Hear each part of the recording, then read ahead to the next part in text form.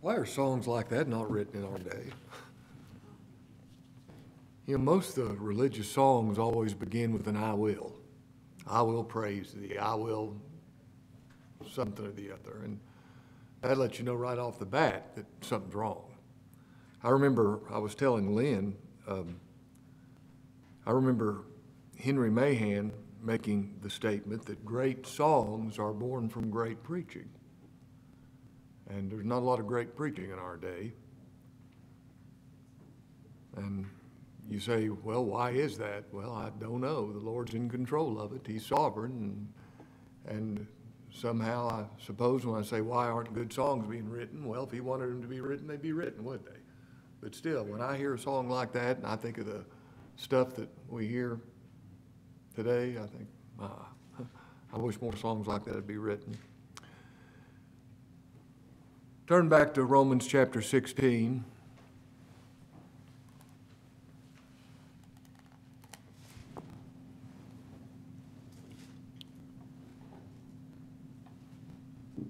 To God, verse 27, to God only wise be glory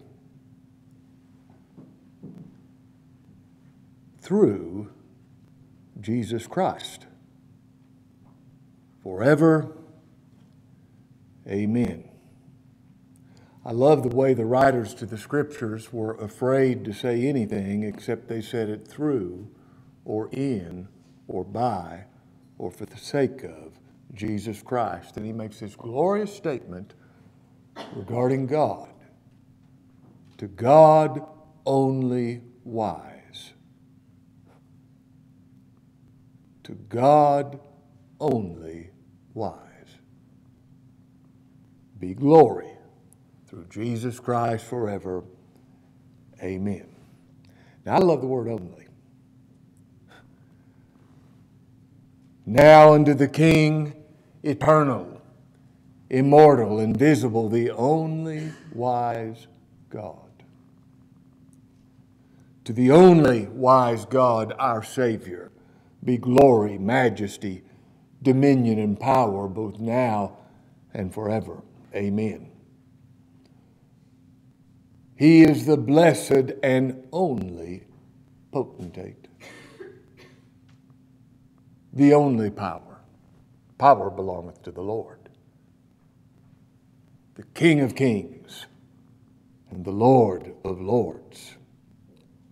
Who shall not fear thee, Lord, and glorify thy name? For thou only art holy. Who can forgive sin? But God only. God only wise. I love that. God only wise. God is omniscient. That means he knows everything. He's never learned anything because he already knows all. He has never been informed. He has never responded to anything. He's never taken by surprise. He is sovereign. He controls everybody and everything. You know, I love, when I'm preaching the gospel, to realize that God is in control of the hearts of everybody listening. I can't affect you, but God can. God can harden you. He can make it to where you can't hear. He can make it to you where don't even enjoy what you're hearing. Or he can make it to where this is the best thing you've ever heard in your life. It's him that does this. He's absolutely sovereign. That means he controls everybody and everything. And I can just rest in that. He's all-powerful. That means whatever he wills, he has the power to make sure it comes to pass. He is immutable. He never changes. He's always the same. He's utterly predictable in that sense. I always think it's amusing when somebody says, I don't want to put God in a box. I'm not worried about you putting God in a box. You can't put God in a box. But He is as He is all the time, and He never changes. God is independent. That means He has no needs. He said, if I were hungry, I wouldn't tell you. The cattle on 1,000 hills are mine. God is not worshipped with men's hands as though He needed anything. And He does what He does for His own glory. Everything He does, this is His motive behind it, for His own glory. Now, for any other being to seek its own glory would be wrong, wouldn't it? Because whoever it is, we owe everything to God. But it's only right for God to seek His own glory, because glory is essential to His being. It's not essential to our being, but it is essential to His being. Why does God permit evil? I love this answer. Because He's all wise. That's why He permits evil. Because He is all wise. And it's the wisest thing for Him to do. More on that in a moment. But wisdom, to God only wise, wisdom is the right use of knowledge, and God's wisdom knows how to use His knowledge. He knows all things, and He has the wisdom to know how to use His knowledge. Aren't you thankful for that? Whatever's going on, God's in control of it, and He has the wisdom to make sure that it's the wisest thing that He considers, and He has the power to make sure it comes to pass. Now, I think of the wisdom of this book. The very wisdom of God is in its pages. This book tells us that the beginning of wisdom is the fear of the Lord, and that wisdom is the principal thing. And Christ is personified as wisdom in the book of Proverbs. In the beginning, God created the heavens and the earth, and it was by wisdom. Yes, it was by an act of His sovereign will, but it was in wisdom that He created the universe. And this book tells us that He's God only wise. Oh, the wisdom of God. He's God only wise in creation. He's God only wise in providence. And He's God only wise in salvation. And you know, I talk about God's purpose and creation, providence, and salvation. I use those terms quite a lot. And you know, I plan on continuing to do it because that covers everything. God only wise in creation, in providence, and in salvation. Now let's talk for a moment about God's wisdom. God only wise in creation. With whom did God consult when He created the world? Certainly wasn't with me or you, was it? We were uncreated. I love that scripture in Romans 11. Who hath known the mind of the Lord? Or who hath been His counselor? Or who hath first given to Him, that it might be recompensed to Him again? For of Him, and through Him, and to Him are all things, to whom be glory, both now and forever. He in wisdom said, let us make man. I love the way He said, let us, don't you? Even then we hear of the Trinity, God the Father, God the Son, and God the Holy Spirit. Let us make man in our own image and likeness. In the beginning was the Word was with God, and the Word was God. All things were made by Him, and without Him was not anything made that was made. I love this scripture. He's before all things. In creation, He's before all things. In providence, He's before all things. In salvation, He's before all things. And by Him all things consist. By Him all things are held together.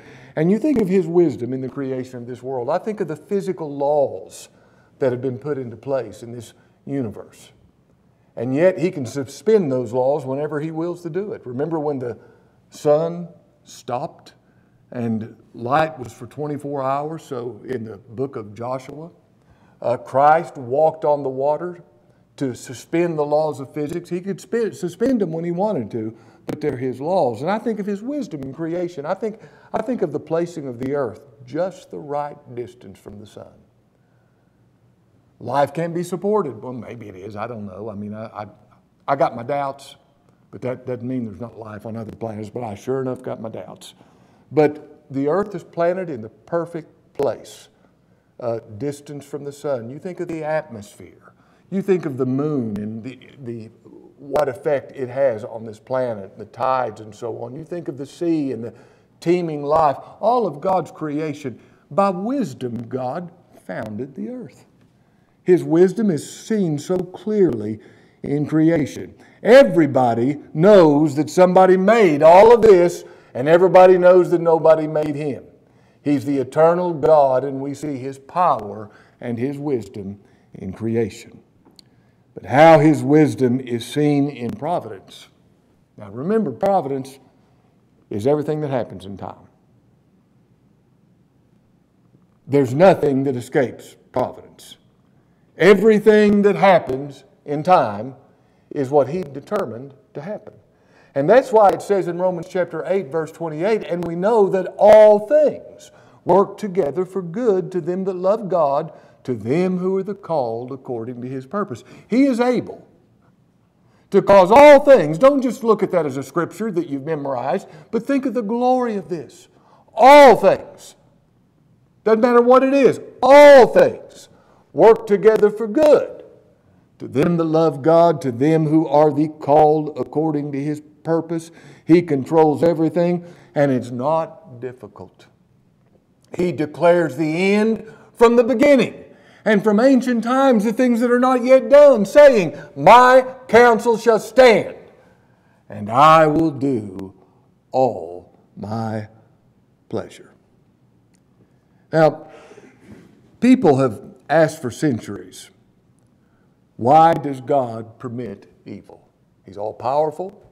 He's all wise. Why does God permit evil? And for one thing, for a sinful man to make an objection concerning anything God does is quite foolish. When a man makes that objection, all of a sudden he becomes God's judge. And he says God needs to give an account of Himself. Why does He let this happen, as if He needs to give me or you any kind of answer? He's God. He doesn't owe any man an answer. He's in control. He is not bound to answer any question. He's God. Why does God permit evil? I know the answer, though, because He's all wise. That's why God permits evil. He is all wise. He could have stopped the fall of man, and He didn't, because He's all wise. You see, He and only He brings good out of evil. Now, the Old Testament example we're given is the life of Joseph. Joseph, the favorite of the father, Jacob. Joseph, the dreamer of dreams. Do you remember how he dreamed that all of his brethren were going to bow down to him? Now, how do you think that felt to them? You saying, I'm going to bow to you? Yeah, I dreamed it. And then he went on to tell them, the moon and the stars are going to bow down to me. The sun's going to bow down to me. And they despised him in their hearts. They said, we're going to get rid of this guy, this daddy's boy, this father's favorite. So they sold him into slavery, had stripped him of his coat of many colors that his father had given him, and said, "Is this your son's coat?" And Jacob said, "Yes, it's my son's coat. No doubt some evil beast has devoured him." How cruel to do their father that way. You know, the patriarchs, they were bad people. They were bad people. Every one of them.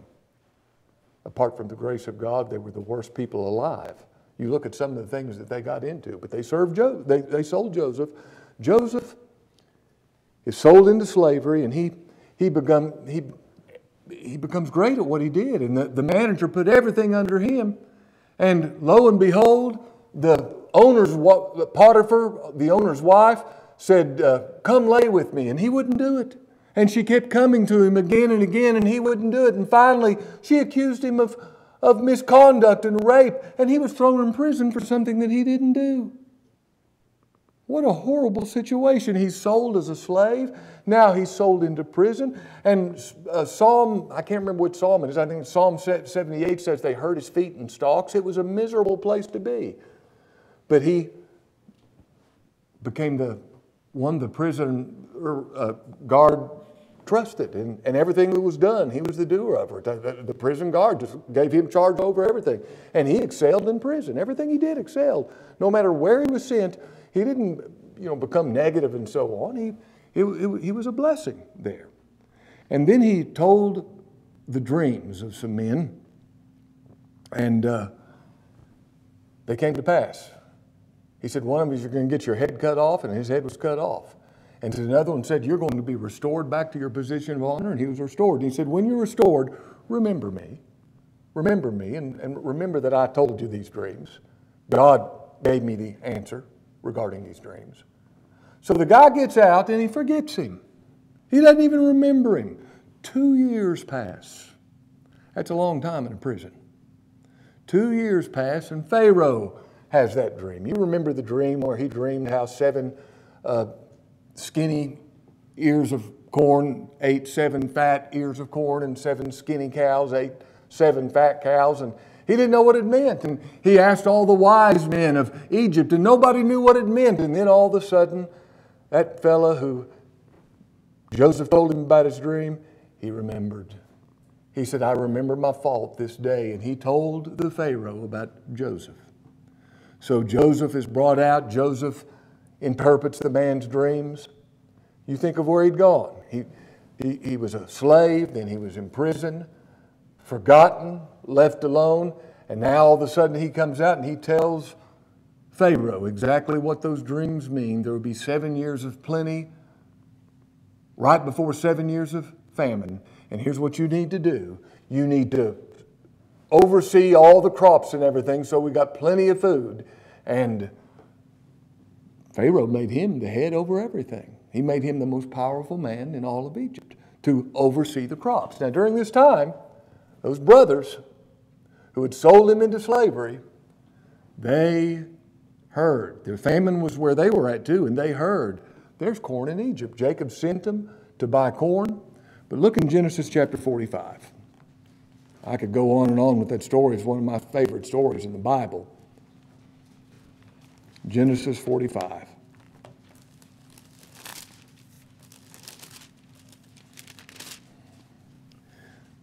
Then Joseph could not refrain himself before all them that stood by. This is when he was before his brothers. He knew them, but they didn't know him. He cried, "Cause every man to go out from me." And there stood no man with him, while Joseph made himself known unto his brethren. And he wept aloud, and the Egyptians in the house of Pharaoh heard. And Joseph said unto his brethren, "I'm Joseph. Doth my father yet live?" And his brethren couldn't answer him, for they were troubled at his presence. And you can understand why they were troubled. I mean, we sold him into slavery, and here he is. Our life is in his hands. They were troubled at his presence. And Joseph said unto his brethren, verse 4, "Come near to me, I pray you." And they came near. And he said, "I am Joseph, your brother, whom you sold into Egypt. Now therefore be not grieved nor angry with yourselves that you sold me thither, for God did send me before you to preserve life.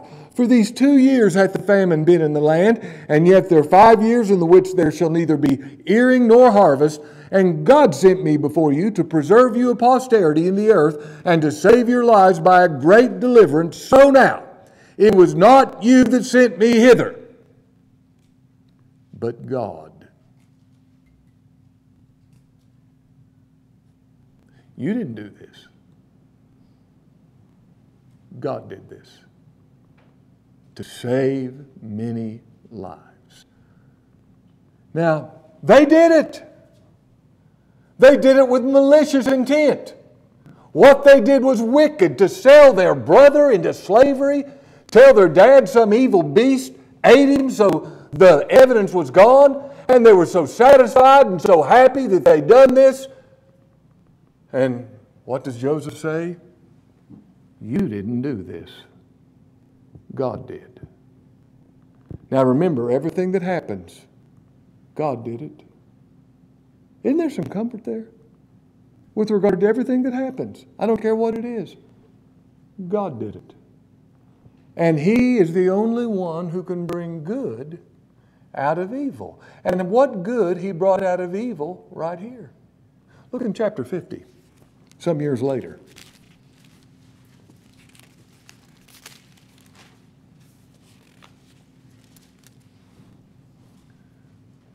Verse 15, and when Joseph's brethren saw that their father was dead, they said, Joseph will peradventure hate us, and will certainly requite us all the evil which we did unto him. Now, remember this, as a man is, so he thinks others to be. That's what they would have done. And they're thinking he's going to do the same thing we would have done. And they thought he's going to get us now. And they sent a messenger unto Joseph, saying, Thy father did command before he died. Now, before we go on reading, I don't believe that happened. I believe they're telling a lie. They're making up something. They sent a messenger unto Joseph, saying, Thy father did command before he died, saying, So shall you say unto Joseph, Forgive, I pray thee now, the trespass of thy brethren and their sin, for they did unto thee evil, and now we pray thee, forgive the trespass of the servants of the God of thy father. And Joseph wept when they spake unto him. And his brethren also went and fell down before his face. And they said, Behold, we be thy servants. And Joseph said unto them, Fear not, for am I in the place of God? But as for you, you thought evil against me. There's no question about that.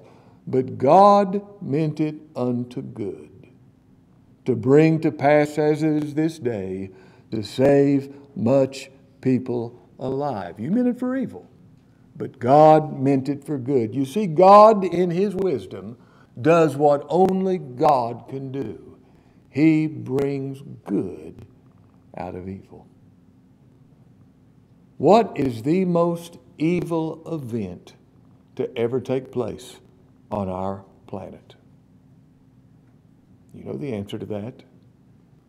When Jesus Christ, the Lord, was nailed to a tree. Now, is there any question that that is the most evil event to ever take place? What is the most glorious event to ever take place? When Jesus Christ was nailed to that cross. That's the most godlike thing God ever did. And you look at the good that came out of that evil event. Now that's God. He brings good out of evil. I love thinking about so many different things along this line.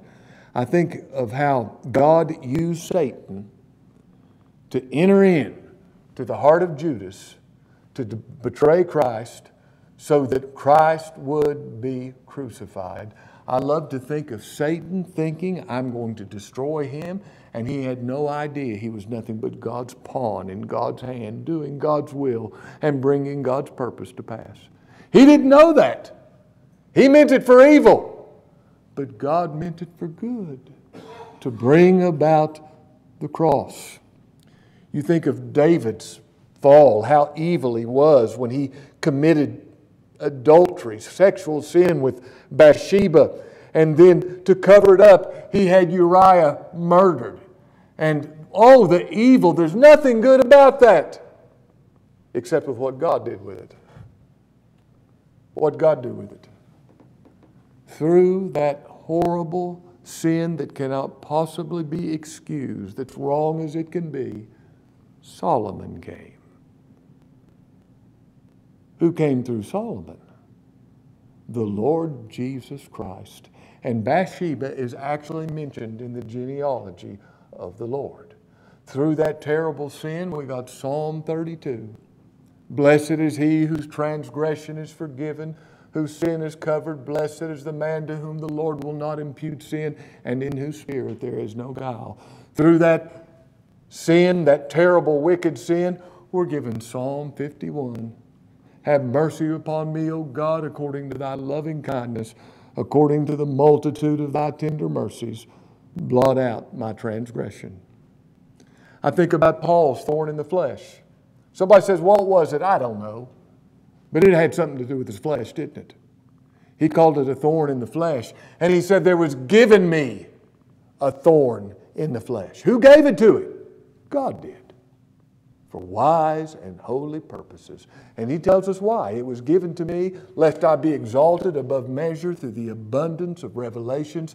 There was given unto me a thorn in the flesh, the messenger of Satan, to buffet me, to beat me black and blue, lest I be exalted above measure. 3 times I asked the Lord to let this depart from me.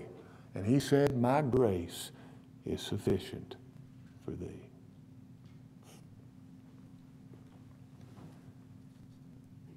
Child of God, your sin. Your sin. Though you meant it for evil. I'm saying this to the child of God. Though you meant it for evil, it's included in that blessed verse. All things work together for good. To them that love God, to them who are the called according to his purpose. He doesn't say all things except for sin. He says all things work together for good. To them that love God, to them who are the called according to his purpose. Now how can that be good? I'll tell you one thing that my sin does. And I'm sure that this is true of every single believer. It lets me know that I have only one righteousness, and that's Christ. I can't look to myself for a thing. I must look to him only at all times. You see, the elder shall serve the younger. The old nature shall serve the new nature. The old nature is going to be used to make you look to Christ only and nowhere else. And thus, God brings good out of evil. Only God can do that. And that doesn't... If somebody says, well, let's go ahead and sin then, so God can bring good out of evil. God forbid. God forbid we say or even think something like that. But thank God, he does always bring good out of evil because he's all wise. Don't you love the wisdom of God? How wise he is. If there were no sin, there would be no mercy. There would be no grace. There would be no forgiveness of sin. We'd never understand anything about the love of God. There would be no faith. What a beautiful thing it is to rest in Christ. But if there were no sin, there would be no faith. There would be no repentance.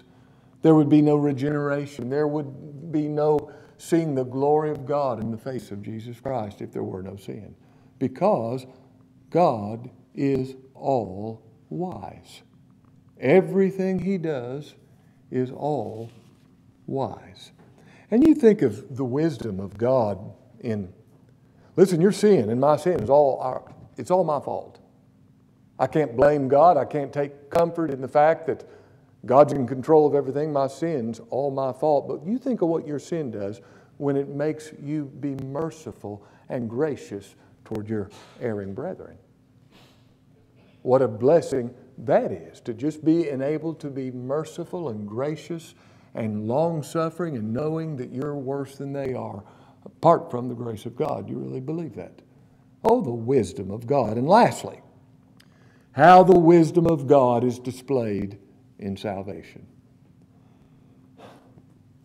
He made a way to be just and justify the ungodly. He made a way to punish sin and to forgive sin by the same act. Turn with me to 1 Corinthians chapter 1. Oh, the only wise God.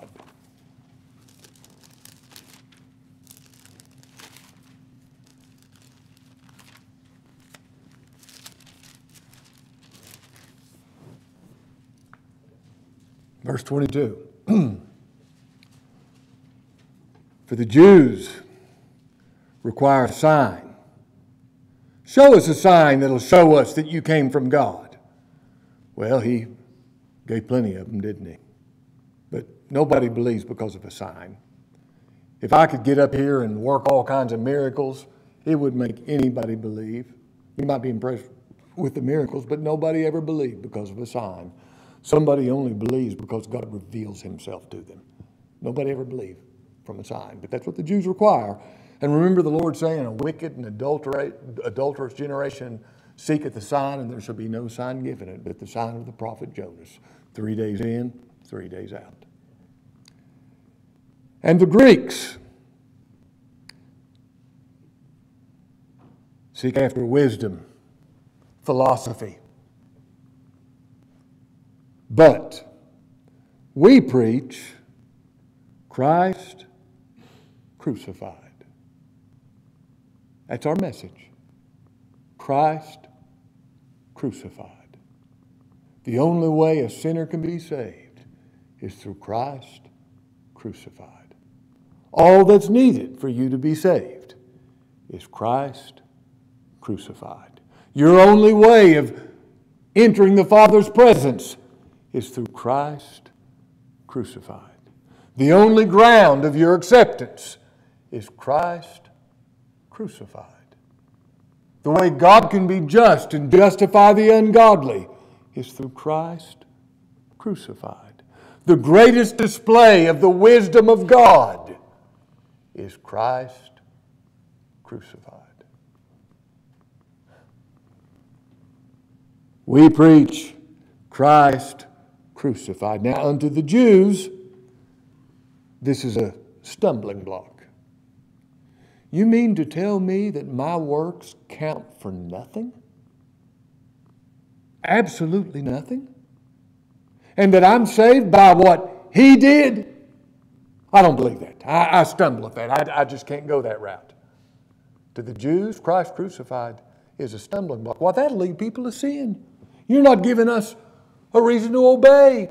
Why, that'll lead people to all kinds of works of disobedience because you say our works don't matter. They stumble at Christ crucified. To the Greeks, foolishness. You're going to tell me that God became a man? I don't believe that. You're going to tell me that God died on the cross? Why, that's crazy. You're going to tell me that you're actually justified even when you're a sinner by what Christ did on the cross? I don't believe that. That's foolishness. Verse 24, but unto them which are called, both Jews and Greeks, Christ, the power of God and the wisdom of God. He's the wisdom of God to make a way for God to be just and justify the ungodly. And He's the power of God for Him to be able to execute it in the first place. Look back up at verse 18. 1 Corinthians 1. For the preaching of the cross is to them that perish foolishness. But unto us which are saved, the preaching of the cross, the doctrine of the cross, is the power of God. Now, what is meant by the preaching of the cross? Does it just mean giving a description of Christ being nailed to a cross and talking about His physical sufferings and so on? Well, that's part of it, but it's literally the doctrine of the cross, the word of the cross, what the cross says regarding the character of God, and what the cross says concerning the character of man, and what the cross says concerning salvation. Salvation is utterly in what Christ has done. It's in Christ crucified. That's the preaching. That's the doctrine of the cross. The doctrine of the cross says man is so evil that when left to himself, he nailed God to a cross. The doctrine of the cross says when Christ said it is finished, everybody he died for, their salvation was accomplished. What a mercy that God in Christ said it is finished. Now that's the doctrine of the cross. To them that perish, it's foolishness. But unto us which are saved, it's the power of God. And I love these next verses. For it's written, God says, I will destroy the wisdom of the wise and will bring to nothing the understanding of the prudent. Where is the wise? Where is the scribe? Where is the disputer of this world? Hath not God made foolish the wisdom of this world? For after that, in the wisdom of God, the world by wisdom knew not God. It pleased God by the foolishness of preaching to save them that believe. For the Jews require a sign, and the Greeks seek after wisdom, but we preach Christ crucified. Unto the Jews a stumbling block, and unto the Greeks foolishness. But unto them which are called, both Jews and Greeks, Christ, the power of God and the wisdom of God, because the foolishness of God is wiser than men, and the weakness of God is stronger than men. For you see your calling, brethren, how that not many wise men after the flesh, not many mighty, not many noble are called, but God hath chosen the foolish things of the world to confound the wise. And God hath chosen the weak things of the world to confound the things which are mighty, and the base things in the world, and the things which are despised hath God chosen, yea, and things which are not, to bring to naught the things that are, that no flesh should glory in his presence, but of him are you. Who's the you? Those who are base, those who are despised, those who are nothing. Would that be you? You really believe that you have nothing to bring to the table. You believe that about yourself. Of him are you in Christ Jesus, who of God is made unto us wisdom and righteousness and sanctification and redemption. Now note these four things that Christ has made to every foolish, base, nothing that he saves. Christ has made to that man wisdom. Christ is my wisdom. And let me tell you who a truly wise man is, that God would call wise. Someone who looks to Christ only as everything in their salvation. They don't look to themselves for a thing. They look to Christ only. God says that's a wise person. He's made unto us wisdom, righteousness. He is my righteousness before God. He's made unto us sanctification. He is my holiness before God. He's made unto us redemption. He's my full sin payment, and I am fit for fellowship and communion with this God through Christ being made these things to me, that, verse 31, according as it's written, he that glorieth, let him glory in the Lord. Now, to see the wisdom of God in all of this secures my salvation, and it secures him getting all the glory in it. How wise. Truly, he is the only wise God. And to him be glory forever. Amen. Let's pray.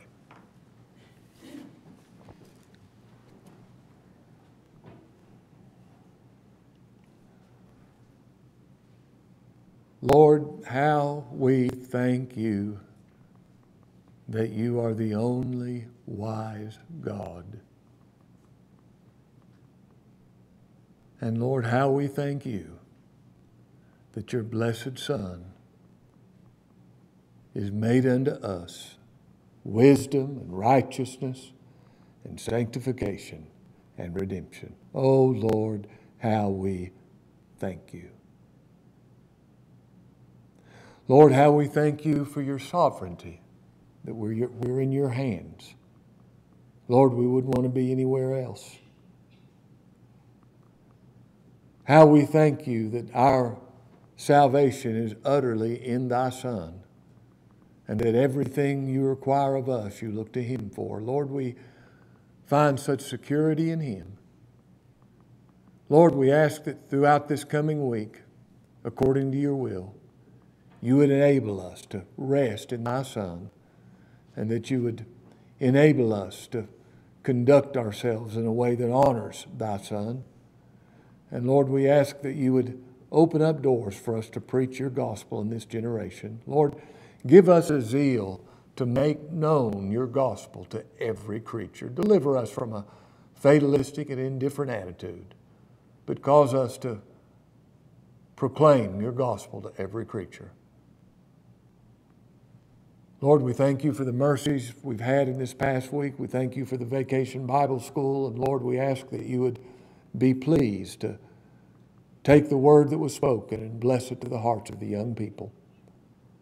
Now bless us for Christ's sake. In his name we pray. Amen.